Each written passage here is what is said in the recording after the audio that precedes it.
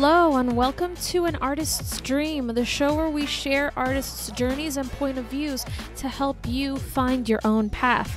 I'm your host, Alex, and welcome to the show. So, 2 days ago I released an episode featuring an interview with Kerr from Umvvelt. They are an artist who specializes in drawing marine life, and they use their art to educate their audience on those animals that she draws, as well as using it to support conservation efforts, which I thought was just so cool. So today, this episode's going to be a Q&A with Umvvelt. I asked you guys to submit your questions over on Instagram and Twitter, and you guys provided plenty of questions for them to answer. If you'd like a chance to ask questions to our future guests, make sure to follow me on Twitter and Instagram. And if you become a patron, I'll prioritize your questions when it comes time for our guests to answer them. And you'll also receive early access to all our future episodes.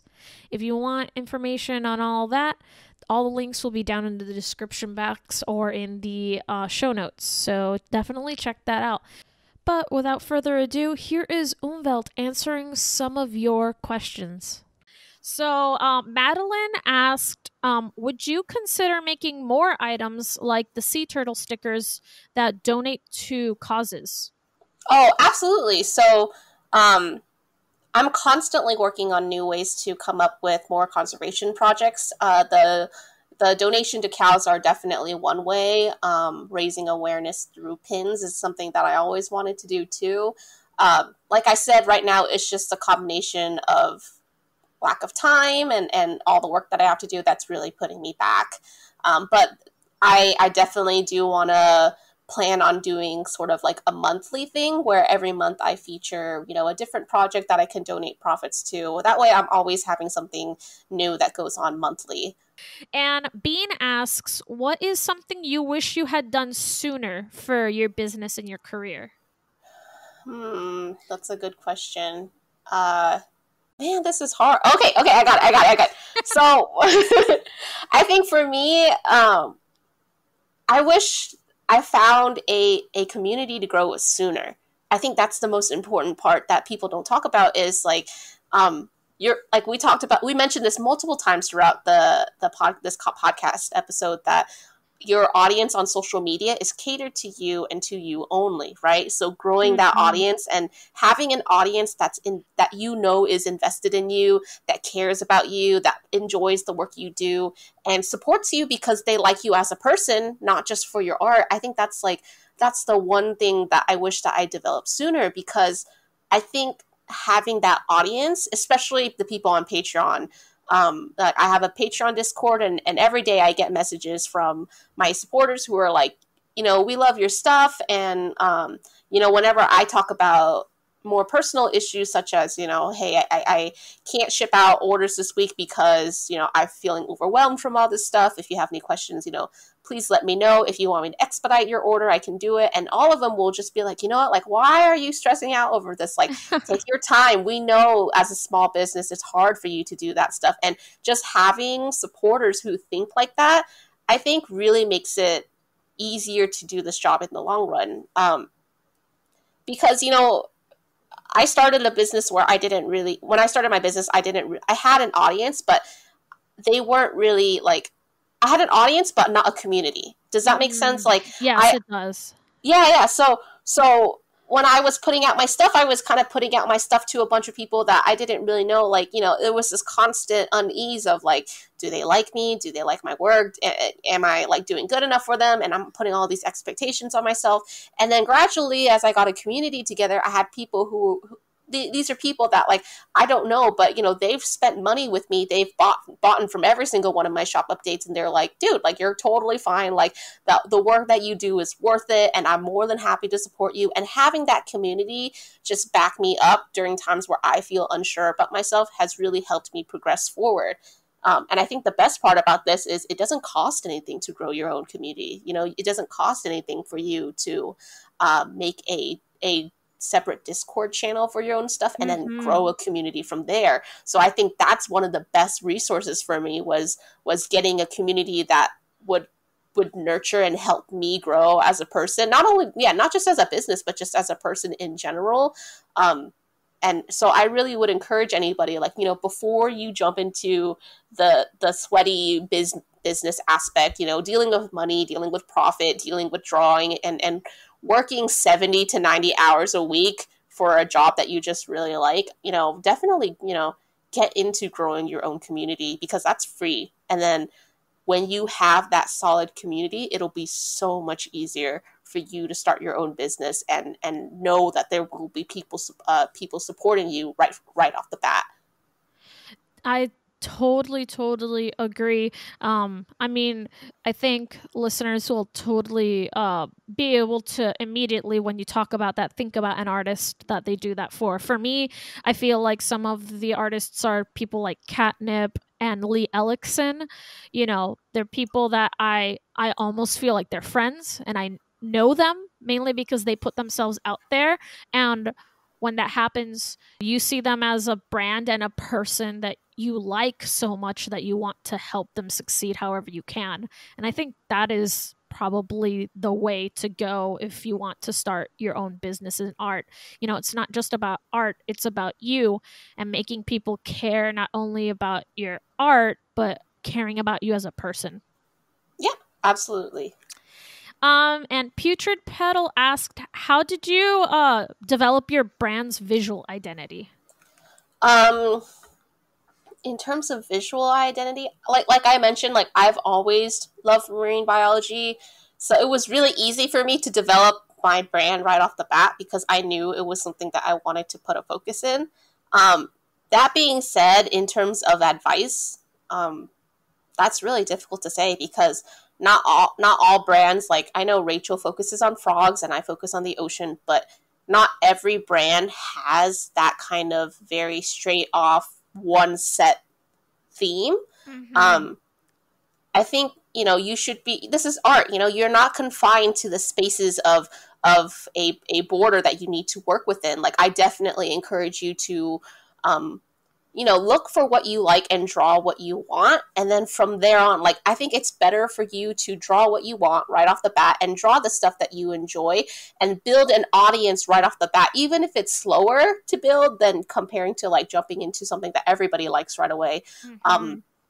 And growing an audience based off of something that you feel like, you know, if you have to draw for your audience and not for yourself, you're going to burn out big time. But, you know, if you're building an audience based off of stuff that you're already doing for yourself, that's going to be, you know, way more sustaining, not just for your business, but just, you know, for you in the long run and your mental health. For sure. And also, that's kind of like what you said. When you're drawing what you like, there are inevitably going to be themes that repeat. Yeah. And that's kind of how a lot of people's visual identities get formed. It's through the repetition in themes and visual choices, which will inevitably happen when you're the artist. Yeah, of course. Absolutely. And here's a question that I bet you get like 17,000 times every single day. But what does Umvvelt mean? Oh my gosh. Okay. So, the word Umvvelt is a variant spelling that derives from the word Umwelt, which means self-centered world in German. German. Oh, I almost said Germany. The concept of the word was coined by a famous German biologist who studied animal behavior. And we learned this concept in my zoology class back when I was in university. The concept refers to theories that each living organism experiences the world that lives differently based on their different needs and different priorities. So, Umvvelt is very much, I think, a noun. So your Umvvelt is different than what my Umvvelt is because we have different priorities. We have different needs that we want to sustain. And that goes for any sort of living organism, whether it's an animal, whether it's your friend or your family. Understanding someone else's Umvvelt, putting forth that empathy and the effort to try to understand them and why they they may act the way they do or why they may present the way they do is really important into just understanding everybody, you know. So for me, in terms of biology, we learned this concept because you cannot understand an animal that you're trying to research by viewing it from the lens of a human, because that is your own bias in your Umvelt that is impeding what you get to see from that animal's perspective. So we commonly talked about in zoology, for example, animals that we consider intelligent, we've considered them intelligent based off of actions that they do that reflect what humans can do, right? That reflects on our own Umwelt. For example, dolphins are considered intelligent because they have the same social structures and familial structures just like humans do. Or dogs can listen to human commands. Parrots can mimic human words, etc., etc. And none of us really consider like an animal can be intelligent and incredible in its own way without being compared to our own personal human biases. So that's what that's what Umvelt means, and that's what I tried to base my business around, was just trying to get people to understand that there was so much more than what your own world, your own biases from your own world might cover your eyes from seeing. And that's basically it. Wow, that's amazing. And so relevant not only to, the theme of your brand, which is, like marine animals, but also it's so relevant to artists, right? Because I feel like a lot of times artists limit themselves by their own worldview and what they know. And I Right. think that's why a lot of artists kind of quit before they've even started, because they think from, quote unquote evidence in their lives that, they're not successful in art now. Why would they ever be? But it really is about looking beyond that and actually seeing the potential that's there that is not supported, I guess, by your limited worldview, but could be if you expanded it. Yeah. And last question. Somebody asked, how many people help you in your business? So my business right now, I know, I know this is not just for me. This goes for a lot of independent, small business running artists that are that may look like they have large followings. A lot of our businesses are just run by one person, and that's usually like the artist in question. So, like, I do all my website maintenance. I've done it for a long time. I fulfill my own orders. I buy my own supplies. I answer my own emails. I have to contact my own manufacturers and stuff like that. That's all done by one person. And if you consider this, especially on a larger scale, for example, if you think about it, if you're comparing Umvelt to a company like Walmart, for example, right? Walmart has their own customer service faction. They have their own people talking to manufacturers. They probably have their own graphic designers, their own, they got they're hiring multiple people to do all the jobs that one person would have to do in a small business. Mm-hmm. So I do want people to keep that in mind when you're supporting small artists, that, we're not corporations who can ship out your orders in 2 days. During the time that we're trying to pack orders, we're also trying to juggle emails, and we're also trying to market our stuff on social media, and we're also talking to people who are manufacturing our stuff for us. And so we're doing 100,000,001 things at once, and sometimes it catches up to us, and it gets pretty hard to manage all of that within the course of a day. And like I said, I think this goes back into personally for me, I work 70 to 90 hours a week compared Wow. to, compared to your a full-time job at a corporate, 9 to 5, for example. Mm-hmm. But I'm not complaining because, I do this ultimately because I enjoy what I do. Not all aspects of it, because not every job is perfect, but I in particular don't really dealing with the customer service aspect of it, especially when I have to deal with rude customers. but it's a part of the job, and it's something that I have to do until I'm, potentially larger enough to have somebody take that over in the future. So yeah, to answer your question, just one person. It's just me. Sometimes I get help from, like, if I can ask my mom after she comes back from work, I'm like, can you help me pack stuff? And she'll like pack some of my stuff for me. But otherwise, outside of that, it's just me. Yeah, and I especially like towards the end, like you said, it's not forever. There will be a point in your business where you can, outsource some of your stuff. And it's just a point of, knowing that, you're building towards that. And also, it's not a bad set of skills to have. I know a lot of people are like, I hate doing things like my taxes, or, I hate the customer service aspect. Some people hate the fulfillment part.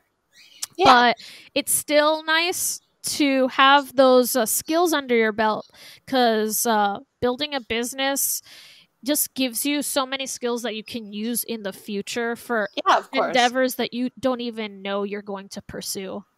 Right. And keep in mind too that, like, it's a job. Not every aspect of your job is supposed to be fun, but I think the important part is you pick and choose your own battles here. Like, if you're going to pick a job that you want to enjoy, you might as well pick something that in the long run you will enjoy, even if it has some inconveniences or some aspect of it you don't like. Like, you pick and choose what you have to come across, because you're always going to come up with problems. Inevitably, you will always come up with some sort of hardship along the road.